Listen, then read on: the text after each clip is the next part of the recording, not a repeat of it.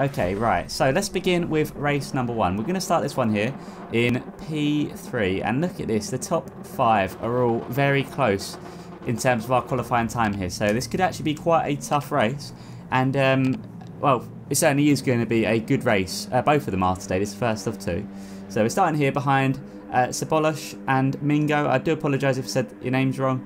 We got Dimitri behind us and Ryderbeck. This is all from the Monday Night Live, and yeah, this is obviously the shortened down, condensed, and the more entertaining version of them races. But if you want to see the full footage, check it up at the top of the screen, and you can watch the whole races unedited with my live reactions. But anyway, we're starting this one off here, and we've changed our view for this one. And the reason why is because I just felt a lot of confidence using this view on this occasion around here, so I thought I'd mix it up a bit. Now anyway, we're going to try and not get things wrong on the first lap here, and to be fair, we do manage that. For the first corner there anyway. We do manage to survive this corner as well. This little hairpin is also a bit risky, but we do just about get out of that alive without any contact, which is good. But you can see how close Dimitri was behind us there. I didn't realise I had my radar off at this point. I had the Delta at the bottom. I don't know why. I should have put it on. I just completely forgot. But yeah, Daytona. This is Daytona road course. This is such a good track. I really enjoy this one in the Group 3s as well. Definitely think I might do that more often. Of course, we have an open lobby coming up soon next Thursday, which you guys will see. Click that. You can see it in the community tab on my page. But also, if you want to be there, I'll be live streaming that, making some videos from it. It'll be lots of fun. So make sure you check it out. But here we go. So we're still behind Sabolosh at the moment and Mingo. We're just trying not to let these guys get away, but our qualifying times are still very competitive. All of us in the top 5 are quite close. So realistically, I think we could be looking at possibly a win here. However, we just need to make sure we get it right, and we're just trying to make sure we get round. There we go. We got past the most difficult part of the track there. That's going to be the bus stop, and pretty much dead easy to get a penalty there if you go over the white lines on the exit. We'll talk about the track limits later on in this one, but yeah, we do make it through. We're going to fast forward the action here into hyperdrive to the start of the next lap here, lap number 2. And they're going to look up ahead here, where Mingo and Sabolosh are, well, going to trade positions as Mingo goes a bit deep, and that therefore gives Sabolosh a opportunity to get the move done. Now, for these races today, we do have a pit stop to make about halfway through the race, and we need to change tyres as well. So we're going to go from race hard to race mediums, or if we're starting on mediums to race hards. So 2 tyres to go through. Trying to work out what the guys ahead are on at the moment in time. It looks like Sabolosh is just shot away in the distance there, but it's hard to tell at this moment in time. I do quite like the livery on the on Mingo's car up ahead here. This Red Bull livery, pretty sweet. I've got to be honest. If you're wondering who made my livery for this event, I actually received it from G. Ashton. So thank you, my friend. I've actually got a revised version, which if I do another Daytona event, obviously you'll definitely be seeing that one. But anyway, so we're going to skip forward here to the end of lap 4, where we're going to go make our pit stop, because not much has happened really between now and then. We're going to get our racing mediums equipped. So our pit crew there looking awesome, doing a great job as always. And there you go, you can see livery in a bit more, a bit more up close. You've got to love that. And look at that. Okay, we're off. So let's see, what can we do? We're going to be coming out of the pits in P10, it looks like. So we've got a safe gap to everyone behind, but we're just looking ahead. As we are looking ahead, we got bus stop right now, where we're going to... Oh, I think we just crossed the white line there. It's such a tricky bit of track, and lo and behold, yes, we got that penalty. Okay, not ideal. Half a second, and that half a second is actually more than half a second in the grand scheme of things. So we'll see here. This would be our outlap. Outlap. I can't speak today. This would be our outlap, but still, that's half a second. But over the course of now to the straight, we're losing time as well until the first corner. So I'd probably say we lost about a second in total, all in all, or thereabouts anyway. So, okay, we've still got Sabolosh up ahead and Mingo that hasn't pitted, as well as Jelly in P2 there. We do jump up there, the order, into P4, so we are technically where we need to be. We just got Mingo and Jelly to pit, so we might come out ahead of one of them or both of them possibly. They're both in the pits on the following lap, so lap number 7 now. And we're going to just make sure we get this right, which we do get a little bit deep here, but our tyre wear is kicking in slightly, but we're still pretty good with the new tyre regulations, or not the regulations, the tyre revised. With it all being revised and changed up, it actually certainly feels a lot more different. They do feel a lot more sustainable for longer. But here we go, starting lap number 9 here, just after the first hairpin, and we're right behind Mingo now. We've caught up. It's been a good couple of laps we've had, but now we're looking to close down the gap even more. 1.3 seconds to Mingo. This is going to be close, but Mingo's going to get slightly wrong there, and we're going to hopefully be able to bring down this gap even more, although it looks like we also get it a little bit wrong. But yeah, 1.3. I think Mingo is on the slower tyre compound now, so on the hard tyres. So tyre wear is not really too much of an issue in this race. From this moment in the race, it's pretty much down to just how fast you can go, and obviously the faster tyre compound should come out on top. But you see, as we're approaching the bus stop here, we're 1.1 seconds away, so that gap is slowly coming down, but only by a small margin. We've got 4.8 seconds to Sabolish up in P1, so I don't think we're catching him. But still, we could be looking at a good battle here. We're just going to try and navigate the bus stop. This time we're going to try and get it right, and this time we do get it right. Mingo doesn't get it right, and we're going to be looking for a very satisfying move around the outside. Can we get it done? Yes, we can, with a bit of overspeed, tyre advantage, and a good exit. That is exactly what you need. And as you can see, there you go. We now just realised the radar was not on. So yeah, let's just now bring this one home. So we've got one more lap to go. We've got a nice little 2/10 gap forming to Mingo just back behind. I'm cautious about where I'm positioning the car right now, but we just want to keep it on the inside, and that we do. So okay, brilliant. Now this track is pretty much as soon as it's on the straights and on, well, on the out, or not on the infield anymore, on the oval part of the track, it's pretty much slipstream and top speed. So we're in the same car.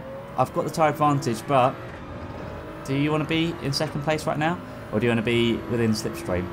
Well, we are starting to get a bit of a gap now at 3 temps, nearly 4 temps, and I'm pretty determined that we can break this gap. We can try and do better, and I feel quite confident around a bus stop as well. So we're going to see what we can do here. So we're going to try and hit our braking points, which is just the start, or just the end of that curving on the right there, where the transition goes to the tarmac. And we're going to try and get the best exit here. Since doing this event, I have improved my qualifying time, so I have found a bit more pace. But yeah, having it for this race would have been very helpful. But look at this, 4/10 of a gap now to Mingo, and that gap is slowly, as you're going to see here, slowly start shrinking until we get to the bus stop. But yeah, then it all comes down to that one move. So we're going to brake just before the one board there, where the line is on the bottom of the track. Mingo getting really close to us. I think there could have been contact, I'm not too sure. But look at that, we get a pretty good exit, if I say so myself. Now what we're going to do, we're going to cover off the inside here.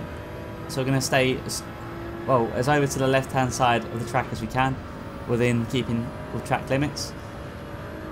And you're going to see Mingo here. Is he going to go right, bump drafting? What's he going to do? He's going to go on the inside, but that's not track limits, is it? Well, apparently we do get budged out of the way, and we do lose out on that P2, which I kind of think that was robbed in my opinion.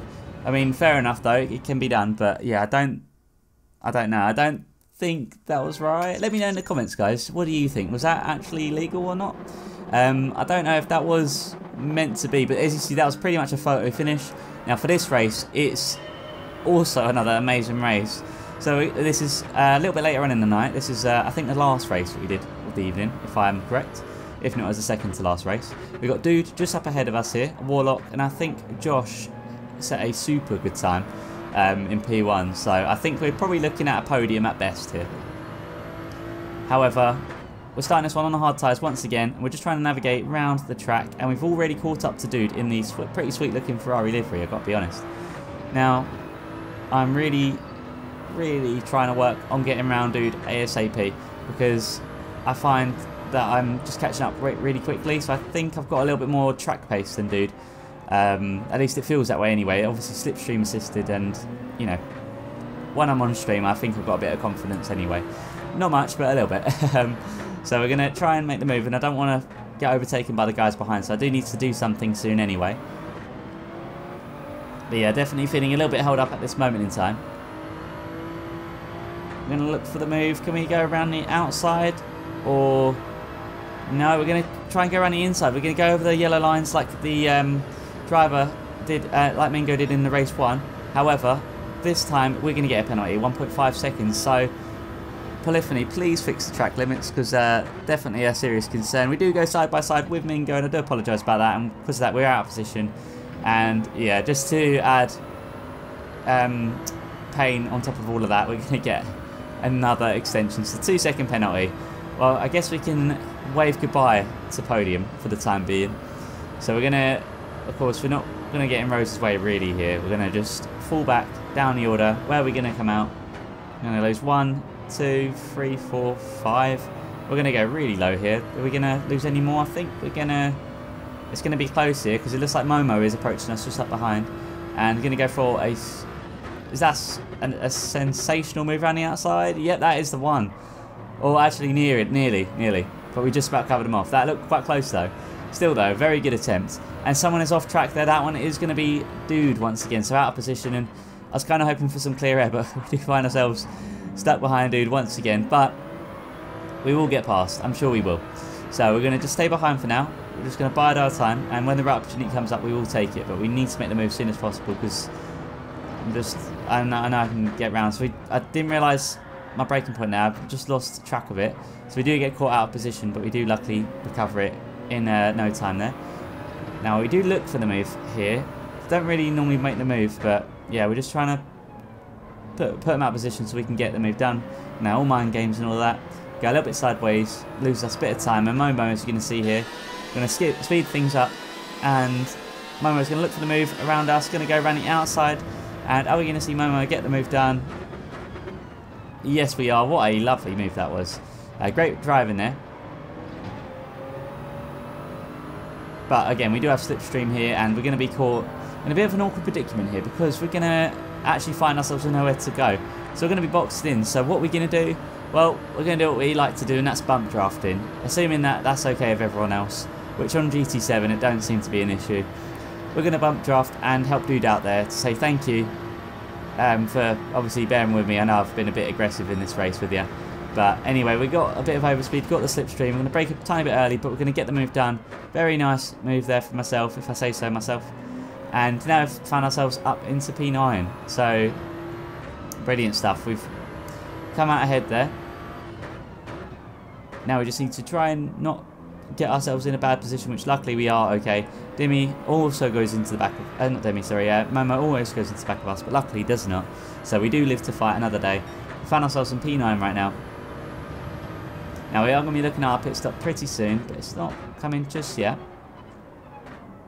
Although, again, Momo getting really close to us. Is this the Momos we know and love, guys, or is this a different Momo? Let me know, because I've got Momo on my friends list, and we have raced together. It's been a lovely pleasure. But here we go. So we're going to, again, find ourselves without slipstream here. So we're going to see Momo. Are we going to speed things up this time? No, I don't think we are. So Momo is going to get a lot of slipstream from ourselves. Where are we going to position the car for this one? Well, Momo went down the outside of us last time. This time Momo's going to go around the inside. And I don't really want to go side by side through here. So what we're going to do, we're going to just brake slightly earlier. Momo gets a brilliant line through there. And, you know, kudos to you, Momo, for those sweet moves that you've done on me today. I've got to say, good racing. So now we're 6 tenths away from Momo. Didn't get the best of exits. Someone's going really slow there. That's going to be Warlock, who I think was in P2, I think, at one point, or around that point anyway. So we go up into P8, but we're going to go into our pit stops here and going to try and hopefully get a good pit stop. Going to go from the hard tyres to the medium once again. And you can see there the pit crew doing amazingly there. By the way, guys, if you want to become a channel member, click the link in the channel below, in the description below, and you can become part of the pit crew team, or crew chief, if you so wish. So now we found ourselves just ahead of Dude and behind Momo. So we lost a little bit of time in the pits, I think. But in P12, we should hopefully get those positions back as everyone goes in the pits. As you see here, we've gone up into P6, at least temporarily. Going to try and not get ourselves in a bad place there, and we do alright. That first turn, definitely one of the harder corners on the track, but not the hardest. Well, we're going to come up just behind these two drivers. That's going to be Dimitri and a German driver. German driver goes very sideways, goes a bit off track, but I'm unintentionally going to have a bit of contact there. So I do apologise to Peter there, I think, I don't know his name, but apologies to the German driver. Didn't mean for that contact. We're going to hold off the inside line. I know they got the fresher tyres, but we do need to try and stick our elbows out here to have a chance at recovering some positions. We're going to get a good exit here, cover off our line, and oh, there we go. Now, it's kind of all slipstream kind of based around here, so we really need to make sure we're sticking in Dimitri's slipstream, which we don't really do at the moment, but we did get a good exit anyway. We've dropped a dude behind, which is good, and a couple more people in the pits. So where's that going to mean we're going to be? Are we going to be in P6? Of course, we don't have the freshest tyres around here, but our tyres we can make last to the end. So it looks like we're going to come out in P8 after all is said and done. But it looks like there's some contact between Jelly and Rose. So that's the Spaniard and the Dutch driver. Meanwhile, we're just behind Dimitri in kind of a little train forming here, the four of us. So things do start to get very spicy just within the next couple of laps here. So we're going to see some positions being swapped with the guys up ahead. I think Rose and Jelly are trading positions, or at least it looked like they were anyway. And we're navigating out of the infield area, so now we're back onto the oval. We are firmly in the slipstream now at 7 tenths, but Dimitri's does have the slipstream from Jelly up ahead, who then has it from Rose. And as you see, we're 10 seconds away from the leader, so yeah, I don't think podium is really going to be up for play anymore. But this one is still quite a good race because, well, we're going to see very shortly anyway. We're going to navigate through the bus stop here and actually get a fairly okay line. I could have been on the power slightly sooner. I should have been a little bit more confident with that. Obviously, watching that back, we do learn from it, and that's kind of, you know, that's definitely why we do Monday Night Live, to improve and to have fun on stream. But anyway, here we go. So fast forward in the action there, and we've found these three very close together. So yeah, this is definitely going to get very tasty here. So you're going to see Jelly off track there, Demi nearly off track on the inside there. But Dimitri's going for a lovely move. He's going to go up one position. Can he make that two? Not quite yet. Rose is just holding us all up at the moment, it looks like, with Jelly just recovering in the nick of time. I don't really want to be caught in the middle of everyone here, but we do have a bit of time to Tiger King behind. So yeah, just also shout out to Momo for getting the fastest lap of the race. I've just seen that. Now Dimitri's is going to have contact with Rose. They're going to nearly pit maneuver them, and that's therefore going to slow down them guys up ahead, which is good for us, but at the same time we need it to kind of be timed to perfection, and at the moment it's not quite perfect. So you see we're a bit slow through here. We're just trying to make sure we kind of get a slingshot effect going here. So these three extremely close together, about 4 tenths separating them. Now as we look up ahead here, coming round, well, at the start of the bus stop in a minute, we want to pay attention to these three who are a bit slidey. I think there's some connection issues there. So Jelly is going to be right on the back of Rose. Dimitri's gets it slightly wrong there, and therefore we get a little bit wrong. It looks like there's going to be some contact with Jelly and Rose, and Rose falls down into P7 for the time being. Dimitri's gets a penalty. I didn't even pick up on that till just now. So it looks like Dimitri's is going to serve that penalty, and that means we're going to go up into P7, although things now get very interesting. As you're going to see here, Rose is going to look for the move around the inside of Jelly, like what happened to me on the last race, and it gets pit manoeuvred. Rose just pit manoeuvred Jelly, unfortunately there, and Dimitri just comes into the picture just for a minute there to say hello, I'm still here. But yeah, that was absolutely crazy. That was, yeah, I didn't see that coming, to be honest, but those three just, carnage just unfolded. So that was, that moves us right up into P5, so we jump up 3 positions for pretty much the price of nothing. What a dramatic way to end, well, you know, end things off really. So we're going to go on to the final lap here, where Dimitri's is just behind us, and well, we're going to see Dimitri's look for the move around the outside here as we're covering off the inside. Again, going to make our car as wide as possible, look to brake as late as possible, and we do get a good line through there, and looks like we should hopefully make it out alive. Of course, it is slipstream we need to be focused on, but luckily we do get our good lines, and as long as we get a good bus stop exit, which hopefully we do, like we did in the last race, a good exit on the final corner, final turn, final lap. Yep, there we do. There we go even. We get that done. That is going to be for us if we don't get it wrong, which is 4 tenths. We're just slightly ahead than we were ahead of Mingo in the last race, at 1 extra tenth I think it is. This should be a good opportunity for us to break away and get a P5 finish. And yep, it looks like Demetrius has a penalty, so that's going to do it, guys. What a sensational event. I hope you guys all enjoyed. Like and subscribe if you did. P5 finish, absolutely love to see that. Anyway, I'll see you guys in the next one. Thanks so much for watching and take care. Cheers, guys.